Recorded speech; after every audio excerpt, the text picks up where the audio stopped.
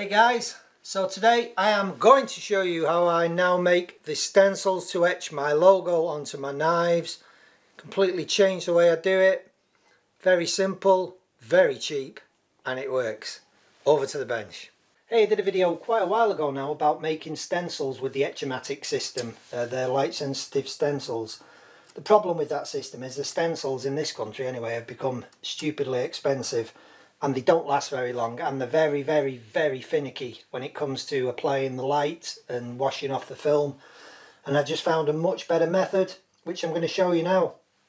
This is kind of the same thing, but you make up the stencils yourself. And these are the stencils I've been using for probably over a year now, and they are awesome. The other stencils I use are the ones that my son makes, and these are a vinyl stencil in which you peel off the back. You stick the stencil down, then you peel off the front and you got straight through the image so you can etch through it. These are probably slightly better than these in so much as you don't get any discoloration around the stencil because the vinyl protects the steel around the stencil. My son does these. If you're interested, if you want to contact him, I'll leave an email in the description box below if you can't be bothered making your own.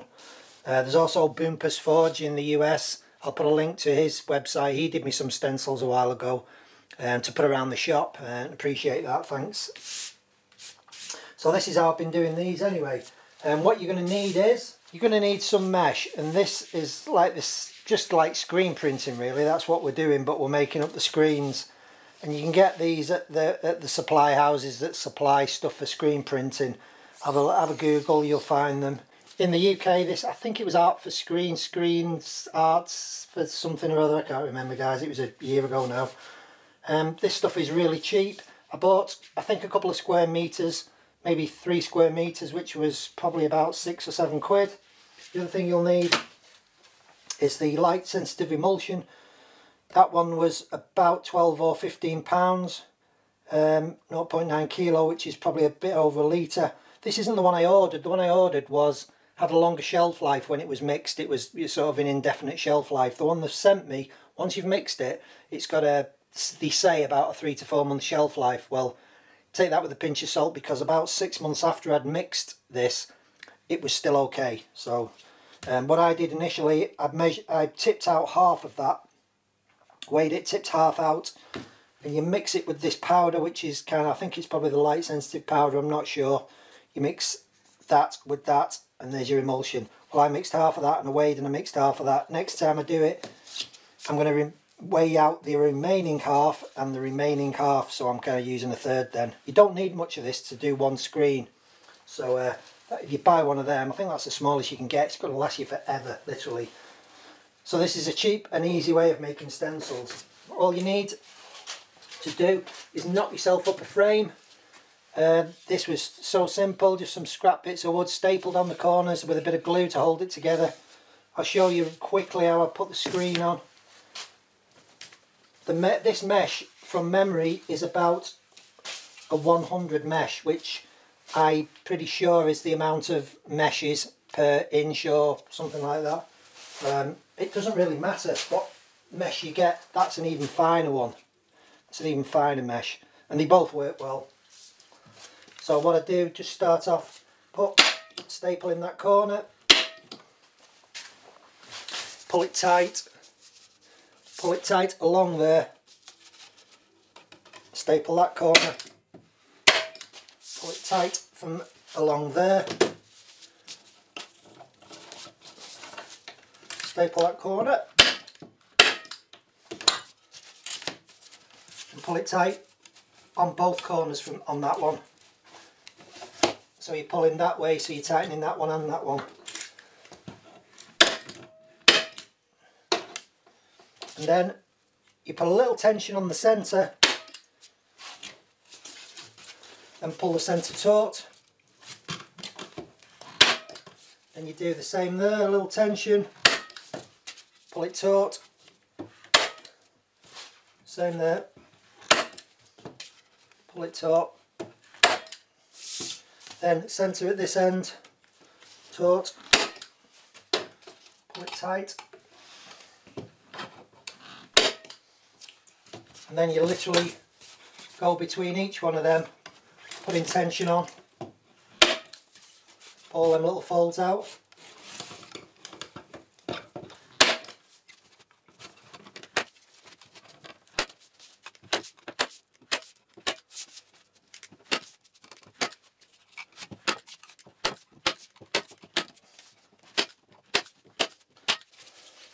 There's your screen.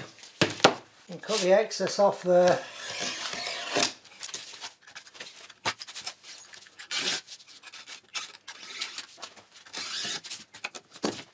So basically that's your screen. That's as tight as it needs to be, as long as it's stretched. Take it outside and wash it. Give it a good scrubbing, wash it, let it dry. What you'll need to do is mix up your emulsion. You'll need a spreader. I made this one, it's just a bit of rubber on a bit of perspex. You don't actually need the rubber. As long as you've got a straight edge, you just get a sander and round that edge over, the perspex edge, and that'll do to apply the emulsion. There are videos on applying emulsion to screens. Essentially, you need the screen just set at a bit more of an angle than that. You want it about 45. So you pour your emulsion onto the spreader, and then you kind of tip your spreader up until it flows onto that edge. Then with one stroke, pull it up to the top. You can scoop out the remaining emulsion and it will be lying on your spreader. Now turn your screen over and do the same again. Pull your emulsion up. You should have a nice even coat on there when it's done. If not, just go over it again. I made that spreader to fit this actual screen. I've used that screen quite a few times now. And then you can just wash the emulsion off or scrape it back into the tub.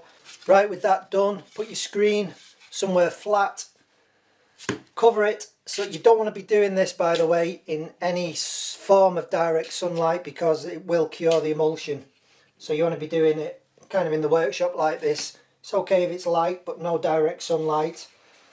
So I usually put a block under each corner, lay it flat, put another block on them corners and put a piece of card over it, a piece of cardboard, just to protect it. It takes about 12 hours to dry. You can also get a hairdryer on if you want, and if you're impatient like me and want to speed up the process. When the screen's set or when it's dry, what I was doing, I was just cutting out the screen completely, and then I was cutting up my light sensitive film,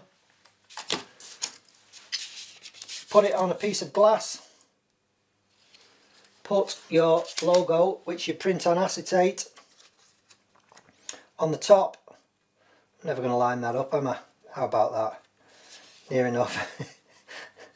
There we go.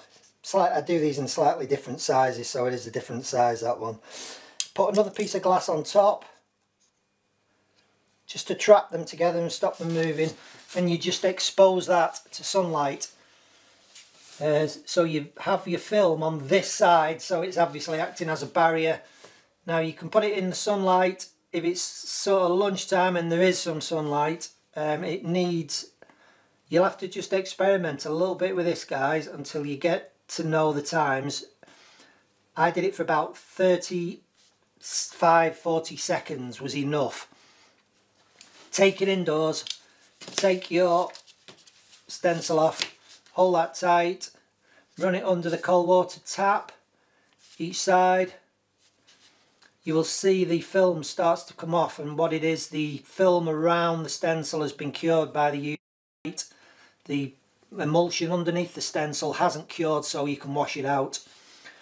You can get a little cotton bud, put it in the sink with the water running on top of it, and just gently go over it with the cotton bud. Just go easy, but you will see it start to wash out. And I recommend that you do that first so that you know what the setting times are for your screen. Going forward now, as I know, I will be printing out cutting that in half. It's an A4, 2 A4s. So I'll be printing out on an A4 sheet a whole row of stencils or logos. And then I will be exposing the whole thing and then I will wash the whole thing off in one go. It's much easier doing it that way than individually. You can use them about 3-4 times. There's one there which I've used probably twice now. It's still serviceable. All that happens is after about 3 or 4 or 5 times, it starts to degrade around the stencil a bit, and I think that's just heat build up from the stencil process, from the electrolysis and that, and then it starts to get a bit faded around the edges. So, but they're so cheap you can literally throw these away, bin them. I did try double coating this screen, so I gave it one coat, let it dry, gave it another coat. Didn't work. It just would not work. I was having terrible trouble trying to photo etch the acetate onto the screen, so I gave up on that, threw that away, and just gone back to one single coating. Just put a nice even coat on the screen, let it dry. That's what you'll get, and you're good to go. It's much better than the Etch-O-Matic stencils. It's certainly a hell of a lot cheaper than the Etch-O-Matic stencils. You can do, I don't know, maybe 100 on a screen like that, on a screen that size. Might cost you £5 to do it. And that was making stencils for knife makers' logos, any other kind of stuff you want to make stencils for, etching names on your tools, whatever. Thanks for watching, guys. Thanks to my patrons. Gotta watch out for mozzies at the moment, they're everywhere. See you soon, bye for now.